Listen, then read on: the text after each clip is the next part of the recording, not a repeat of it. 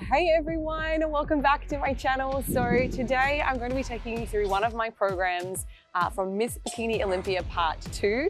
In fact, this is the final week, final session of this program. So I'm so excited for my new program. I'm ready for a new challenge. I think for most of you, you can probably agree when you've been working through like a 6-week training block, by the last week, you're like, yeah, I'm starting to get a little bit tired of this option. So my new program is going to be coming to you live in my new workout app. So I've been talking about BiaFit for a hot minute now, and we've had so many setbacks and just delays in terms of Apple approving different features and functions.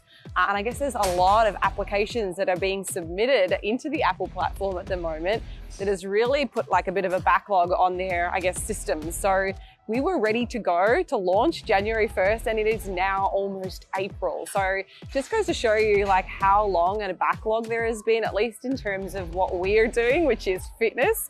So today I'm going to be going through that last program with you, and you'll be able to join me in part 3 if you subscribe to my new workout platform. So there'll be more details of that to come on my social media content, and if you follow along or subscribe to our mailing list, our newsletter, and all of those details can be found in the description of this video. But let's get started on this workout. I have a full body program coming to you today. It is going to be pretty hefty. I have 9 exercises to get through. I basically hit one of everything except for my biceps, which some of you know I'm not really prioritizing those at the moment. Everything else is a little bit more important. So I've got 3 working sets of nearly all these exercises, working in the hypertrophy rep range today. So anywhere between 8 and 15, even up to 20 reps on some of those movements. And at a pretty high RPE, sadly. It is the last week, so it is the hardest week. So I've got my work cut out for me. Let's go and get started. All right, guys, so we're going to be starting out with the staggered barbell RDL. So I've just moved that around and dragged and dropped it just because the platform is actually free for the first time in a long time. So I want to make the most of this free platform and actually do that first. I had a tall hip machine abduction originally first as a bit of a warm-up for the glutes, but we're going to start here first today. And again, that's one of the new features in the app. You can kind of move things around as needed. You can add exercises, you can delete them, you can change the exercises around. You've got all these different options to even replace the exercise. So real quick, let me show you something right here in the app. You can also tap this button here and hit replace, and it's going to go ahead and show you a bunch of exercises. I've got no internet service in here, so it's not showing me correctly, but it'll show you basically all the movements that are comparable to that exercise. So super helpful if you have limited access to different equipment, or you just prefer something else. Okay, so up first, I'm going to be loading up the bar with 45, so 135 pounds. I usually like to do 2 or 3 warm-up sets before I dive into a working set. And I've also got my collars here ready to go. If you don't have collars, these are like 10 bucks on Amazon. So I would highly recommend grabbing yourself some of these just for safety. And also some of the collars that are available in the gyms suck. Like, they don't have any grip, they just slide off. So particularly for some of the more high risk exercises like a squat or a deadlift or a barbell bench press, these are really important. So I might even put a link in the description of this YouTube video so that you can go and grab yourself some. They're very, very versatile.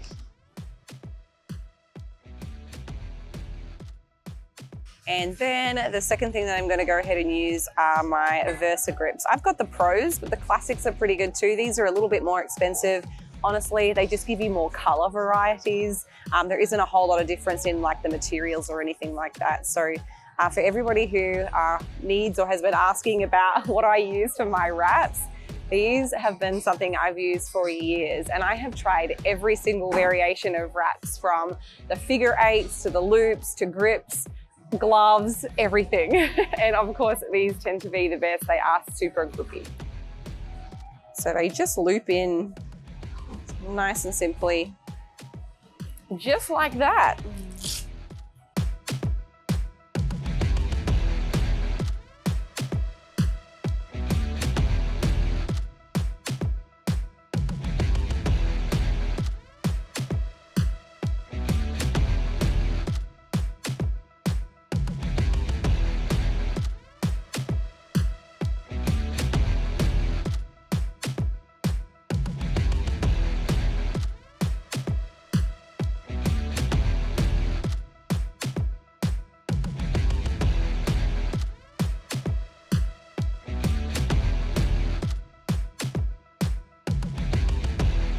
Okay, so one of the things obviously that I am pretty consistent at using are the Versa grips.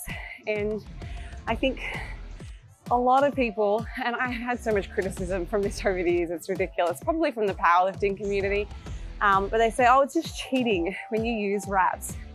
If you're trying to train a certain muscle group, and in this exercise, I'm trying to hit my hamstrings, I want to get them to failure, then the load that my hamstrings can handle is going to be substantially more than the load my grip strength can handle. Now, I could try to do this weight without grips, but I'd probably get to 6 or 7 reps and I'd have to put it down because I've lost grip strength. But my hamstrings, if that was the case and I finished the set, I wouldn't be getting to failure and I'm not getting the appropriate number of repetitions done to effectively elicit muscle growth. So, yeah, I'm gonna be using these for anything where I know that the muscle group is stronger than my hands, which is pretty much every muscle group.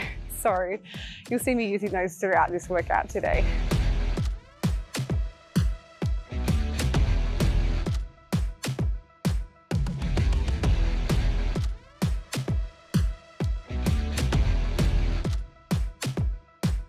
So I always tease Sam because we have such differences in our strength. The way that he stacks the bar, like so that we can continue to work in it with one another, is so funny. I guess previously my experiences with some lifters is that they're like OCD about stacking up all of the weights and they've got to be facing a certain way, like in just sticklers, and unnecessarily so. So I actually want to give Sam credit because he just throws it on however it needs to be to get it done. Like, you know, doesn't get caught up on the minutiae. So I find it funny.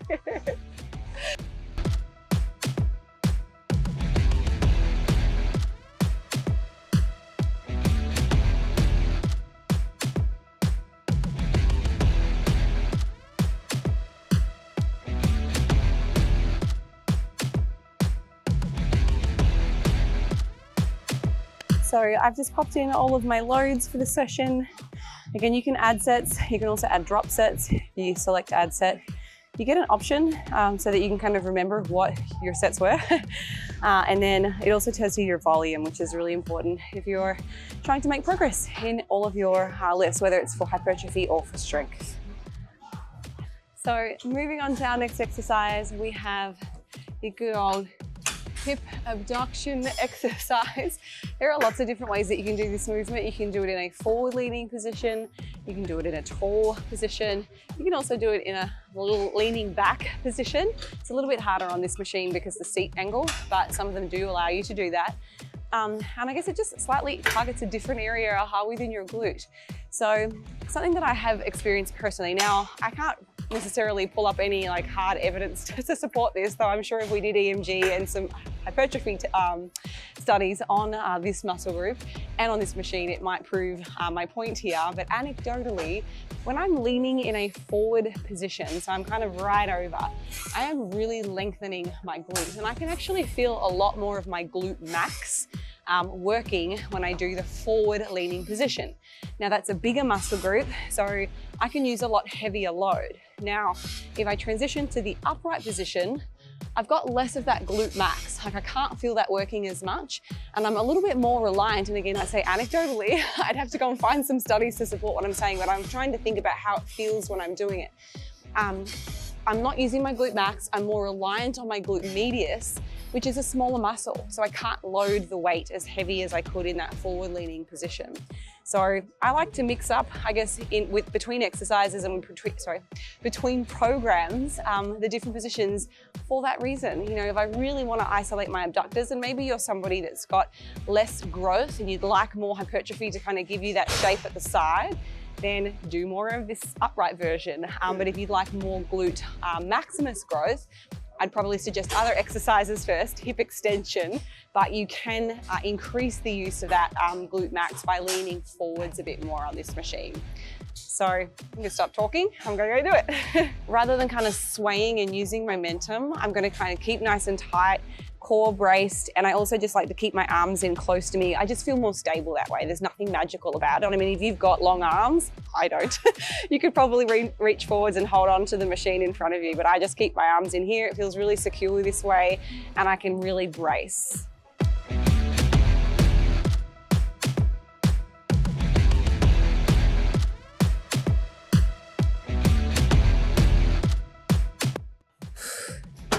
Ooh, little pause at the end there, just to get the most. I couldn't have done another rep, but that little isometric hold kind of took me to failure.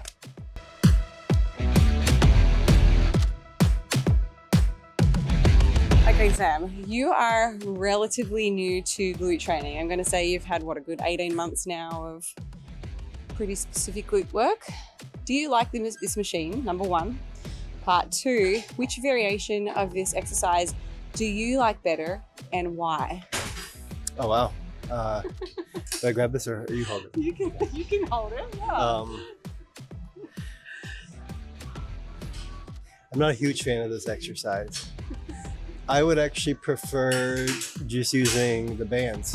Yeah? Yeah. How come? More comfortable. I don't know if it's angles or something in this machine, but getting comfortable in the seat is always tricky. So just sitting on a bench with a band. Yeah, you got better muscle. Yeah, and then my range of motion too. For some reason for me, I can only open up, we're not gonna film it of course, but I can only open up like so far. And I feel like with the bands, I don't have those limitations. So I don't know, maybe I'm still getting, as far as this movement, the abduction movement, I like bands more than this machine or any machine I've tried. But what about you? Yeah, it's a good question. I think, again, not every machine is going to work for you. You know, we all have different anatomy. We're all put together a little bit differently. And if an exercise that you're doing is supposed to, you're meant to feel it in a certain muscle group. If you are not feeling it in that muscle group, and again, make sure that you're loading correctly. And I mean, you could be loading too heavy or too light. So play around with your loads, those types of things. But if you're not feeling it, change your position. I have played around so much with different movements, and this machine comes, I mean, there's so many brands that exist for a hip abduction. I have to sit almost at the very edge with my butt hanging off the end, just so that I can actually get good range of motion. So, I mean, I agree with you, Sam, this isn't put together very well to optimize the abduction movement. It's just mechanically doesn't feel good. So I'm probably with you in this, Brad. I think for this, if I had a choice, despite having to do so many reps with a band, which is a little bit inefficient of my time, I still prefer the bands too, just because this is really tough to use. So yeah, I just wanted to point that out. Everyone has slight differences, and if you don't like the hip abduction, don't feel like you have to do it because your coach said you have to do it. There's so many ways you can train your muscle groups through exploration of different equipment and machinery.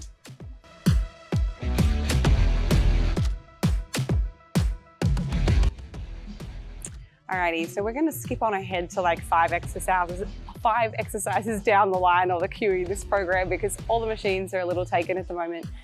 So that brings me to the T-bar row. So I'm going to be doing a wide grip T-bar row today. Now, this is not a piece of machinery or a piece of equipment that you probably have access to. If you do, great. It's less common. I've never had the luxury of having this in like every gym that I've ever trained at. Particularly if you're just at a commercial gym, like a non-bodybuilding gym. So again, one of the great things about our new training application, BiaFit, is that it gives you the options to choose another exercise that's going to target the exact same muscle group, and it will show you those exercises based on the movement pattern as well. And then it will move to the secondary muscle groups that it targets, and then of course matching that movement pattern. So lots of really good suggestions. If you didn't have access to that, there is this piece of equipment here, which might be a little bit more common. So this is a bench supported T-bar row. I think for the ladies, I mean, I feel like everybody can probably agree with me here. I don't like anything that my chest has to be on a bench. It is so uncomfortable. You've just got like titties squishing out everywhere, and I'm not about that. So if I have an option where I can just freely take the bar through the range of motion, I will, but this would also be a perfectly good alternative if you didn't have access to the T-bar row I'm going to use.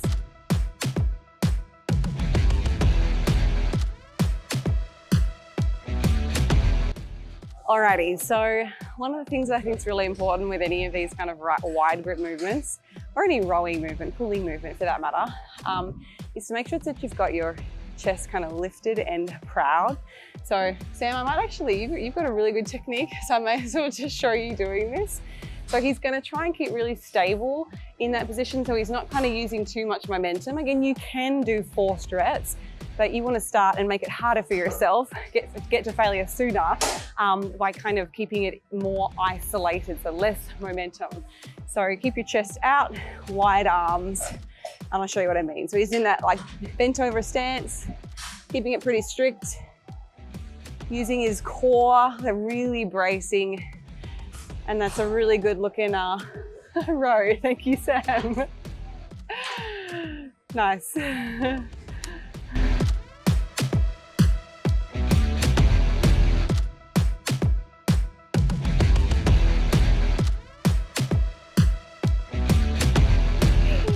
Alrighty guys, let's do some quick gym etiquette. See this beautiful, big, sweaty, disgusting mess? Look how easy this was. It's not my sweaty mess, but I'm just gonna wipe it down. And then usually, when you finish a set, just get into the habit of wiping things down. No one wants COVID, no one wants other gross diseases, no one wants, I don't know what's been on your hands. It's not hard. All right, as I try to recover my respiratory tract, which is dying and failing me right now, we've got Smith machine box squats. So nothing super magical about a Smith machine box squat. Like all the different squat variations, they target primarily your glutes, which I actually have a video that's going up probably sometime around this video that talks about the differences in glute activation and glute growth compared to a hip thrust.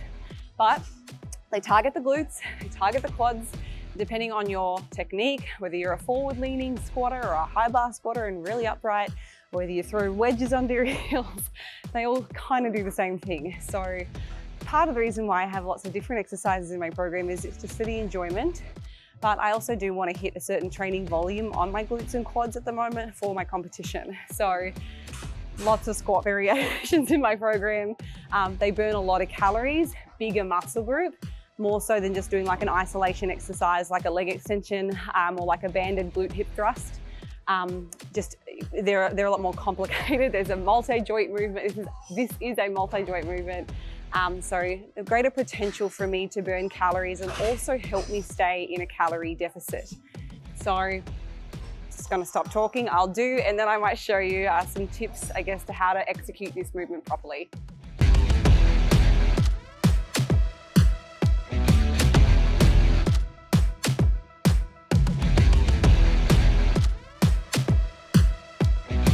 So one of the things that you can do a little bit differently with this exercise is when you get to the bottom and your butt touches the seat, you can pause. Now that pause takes away the stretch reflex, which actually gives you a little bit of oomph to come back up, believe it or not. So if you pause at the bottom, it's actually going to make that exercise harder. So again, it's not better than doing touch go, which is what I'm doing today.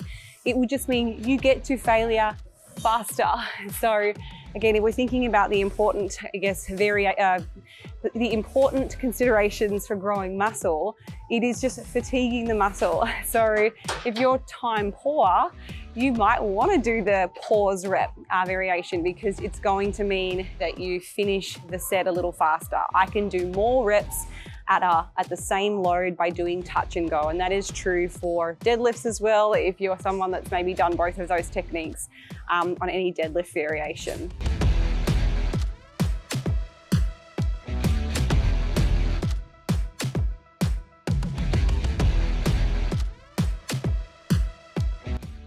All right, so if you are dieting and you've been dieting for a little while, your subjective energy levels within a session may very well increase subjective energy levels.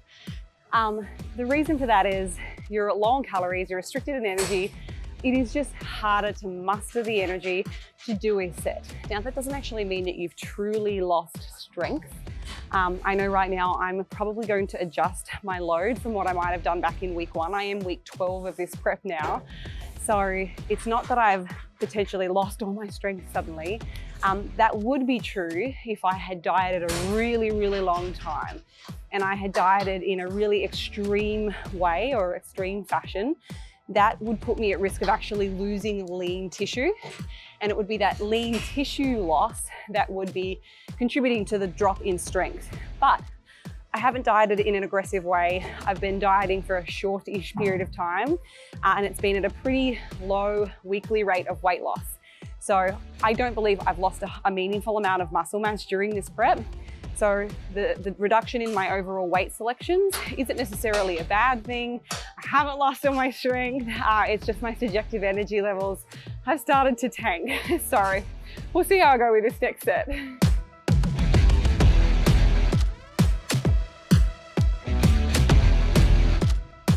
Oh my gosh, totally parched. Need to have my drink, which has also gone missing. It's about standard for me.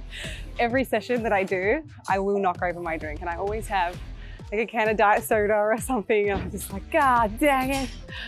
So I'll have to go and explore the gym and find out where I left it. But you know, that was actually okay. I loaded up the weight that I usually do. I got the set done, but it was probably like an RPE 9.5. So a lot harder, but I am going to drop it down for this final set. I don't want to injure myself. This is a spine loaded exercise. It's a higher risk exercise. And as you start to fatigue, you're just putting yourself at greater risk of injury. So right now I want to stay healthy for this prep as long as possible and not get an injury. So I'm just going to be smart about my training today, making an adjustment of, I don't know, 30 pounds or what have you. Probably isn't going to make a meaningful change in my energy expenditure, but it sure as heck might cause me to get an injury or prevent one by going back down. So that's what I'm going to do for my last set.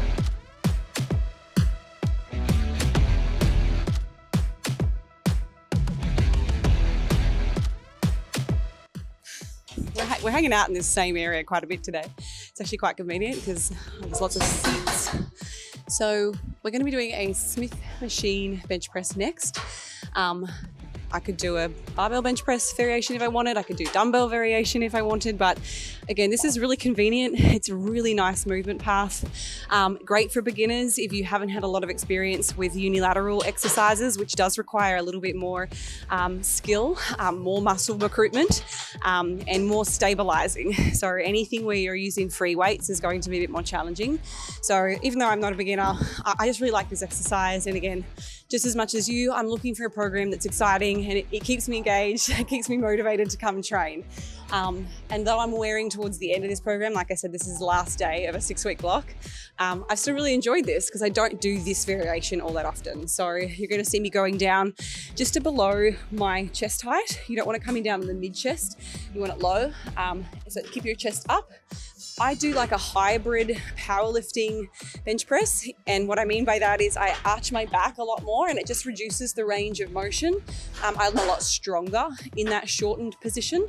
That's how I've always listed because I've done powerlifting, but you can also do it with a completely flat back on the bench. It will mean you've got greater range of motion. It will mean that you are not as strong because you are taking that barbell all the way down through the full range. And when you get to that lengthened position, which is when you're down here, you've got less, I guess, overlap in your muscle fibers, less contractibility. It's just not as strong. I guess that's the simplest way that I can put it. So you won't be able to lift as much. Neither is right or wrong. Again, we're trying to get to failure. So both are perfectly reasonable ways to do it. If you've got a powerlifting background, then powerlift version is probably better. If you don't stress, do it with a flat back.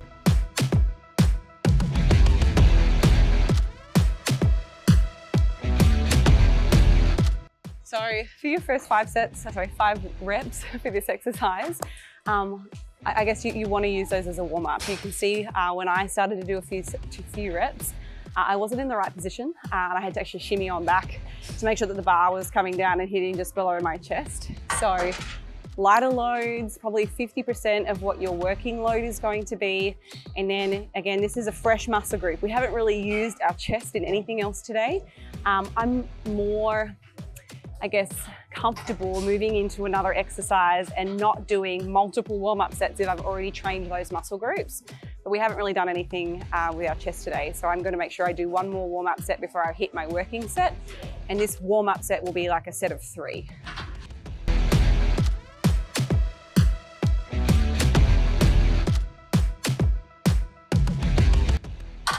All right, that's my warm-ups done. Oh my God. As my spine breaks. God, one thing, I am so sore at the moment with all the training, just under-recovered, low caloric intake.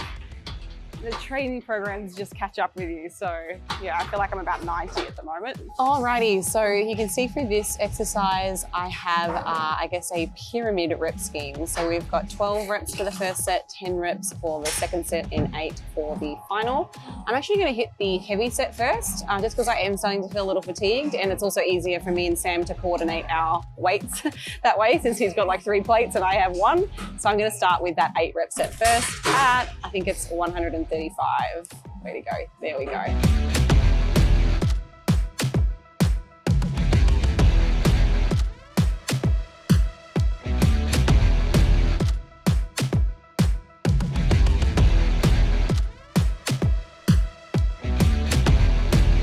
We're doing this program a little bit out of order, and again, I just want to re-emphasize exercise order is less important for hypertrophy. I've put up many videos before, you probably hear me say this in all of my videos, but I like to repeat it because there's always new people coming in and watching. Less important exercise order when it comes to hypertrophy. It's a lot more important for strength. So that's not to say that you shouldn't give some attention to your exercise order.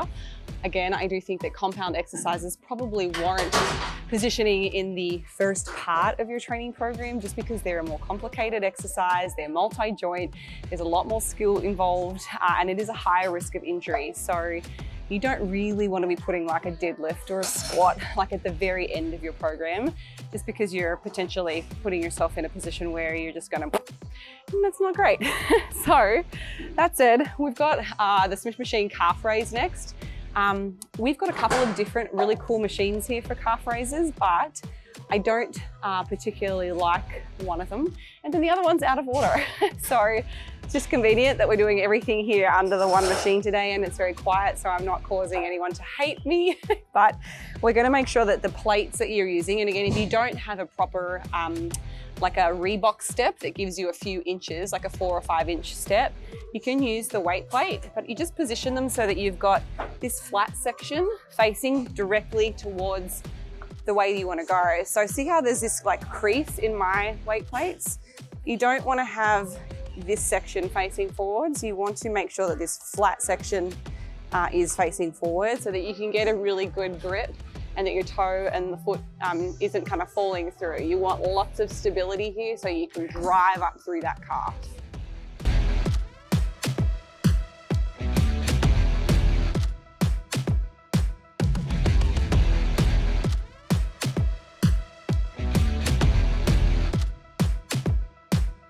I had to do 20 reps with that weight. It was really light. So again, I could still, it's not that that was an ineffective rep range by going higher. It's just inefficient. If I can load up and do 12 reps, I'm going to get the same kind of outcome than going to 20. So I misloaded. I honestly didn't check my program to see what I had previously been doing. Would have been helpful. It is also right there in my program. It shows you your previous week's best set. So we've gone up and added 25 for this next. So hopefully I do like 12 to 15.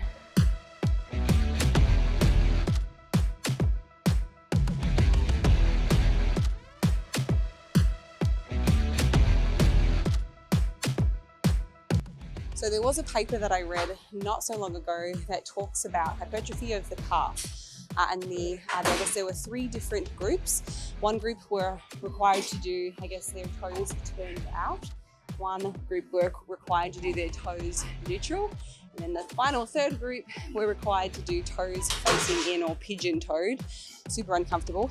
And interestingly, the groups that did forward-facing and then out-facing achieved similar growth outcomes, whereas the pronated didn't really achieve a whole lot. So if you've been prescribed like toes in, toes neutral, toes facing out, you can probably scratch the toes in variation in terms of great muscle growth outcomes. So thought I would throw that in there. I've stopped doing it. I used to do that too.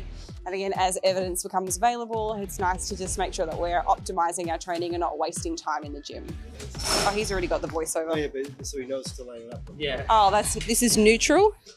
This is the pigeon toe. And then this was toes facing out.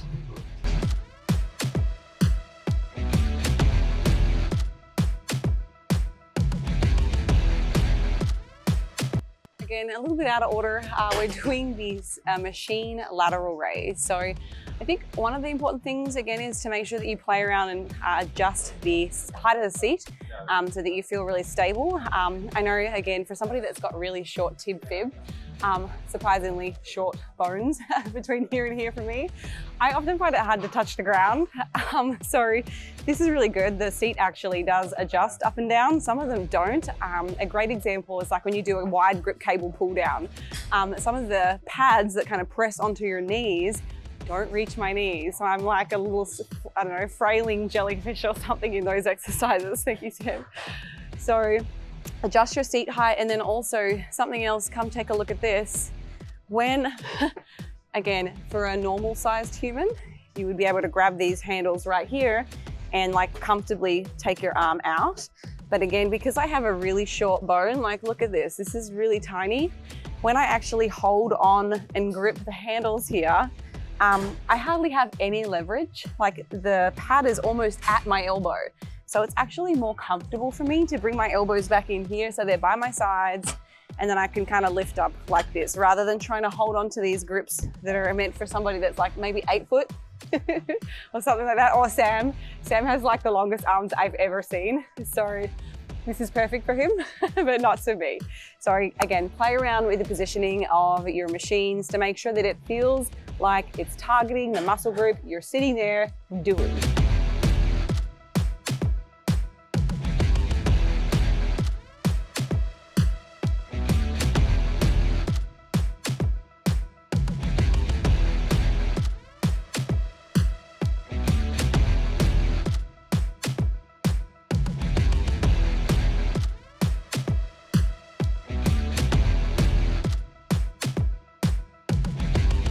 Alright, so the final exercise for today's program, in a very strange order, is the seated hamstring curl machine. So again, I've been talking about adjusting the, I guess, machines to suit your proportions. This is one of these exercises where I feel like I've got to basically turn the machine inside out, upside down, and then invert it for it to actually work, because I have really, really long and stretchy hamstrings and also a long femur. So I'm actually going to make sure that I move the foot plate out, like away from my body to cater to the length of my legs. I'm also going to make sure that I push this down as hard as it can onto my knee, but not on my kneecap, like just above, so that there's good comfort and I can really drive in. And then the seat back. This needs to come forwards and ideally kind of wedge right in on that pelvis. This doesn't do that. So I've been known to put like a, I don't know, a sponge or something behind me just so that I've got more support, because I do have quite a duck butt. So you'll probably see me start to lean forwards to lengthen my hamstrings towards the last few reps as I can feel my back starting to take over a little bit. And by me shifting my weight forwards, it kind of puts the focus and isolates my hamstrings again. So in the first few reps, I can sit back normally and perform the movement the way that it's described in this great picture. And then I'll adjust as my body starts to fail me so that I keep it in my hemis. We found this man in the gym. It probably has a few diseases, but either way, it'll put Holly in a more lengthened position and help her with this movement. So mechanically, it's going to work for her. So we'll try it out. That's putting so much more tension on my hamstrings. If I'm leaning back, I don't really feel a whole lot of stretch in this position. Now, you might feel a lot of stretch sitting in this position at home if you've got tight hammies, or maybe you're just geared that way. I am literally Gumby. So you'll even notice when I do RDLs or any kind of stiff-legged exercise, like I can do deficit RDLs with like, I'm sleeping. It's really easy. I don't know why, probably from years of ballet dancing and doing the splits and all that good stuff. So yeah, that's already made a big difference. And you'll see me go from here to here towards the end to really kind of get the last out of my hamstrings, not my back.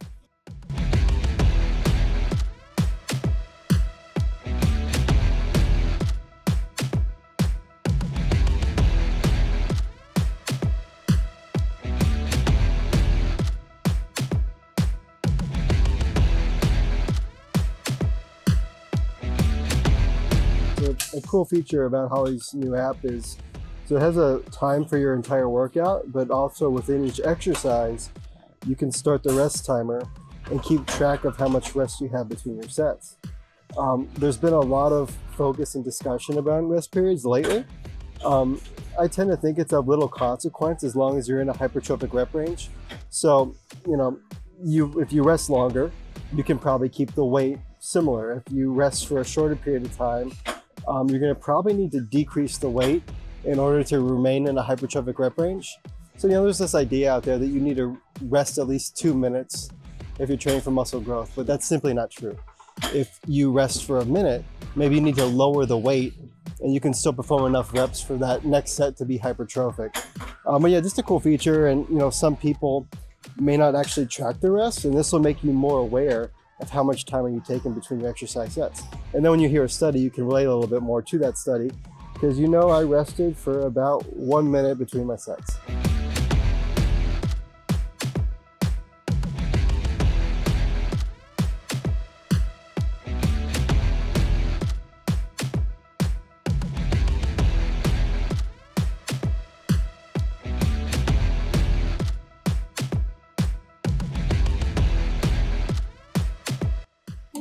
Yay, and that was the last set.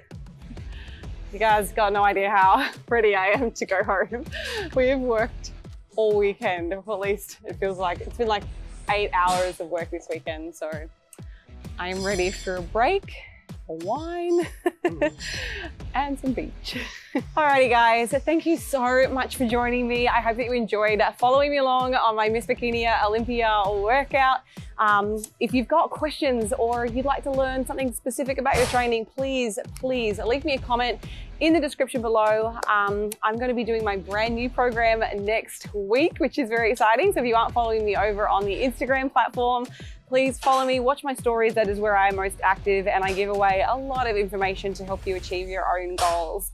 So stick around and learn more a little bit about BiaFit, my brand new training app. I cannot believe it is finally launched. We've taken a good amount of time to perfect this, to make sure that it does exactly what you need it to do, and through following an evidence-based approach. So until next time, I'll see you in my next video. Bye guys.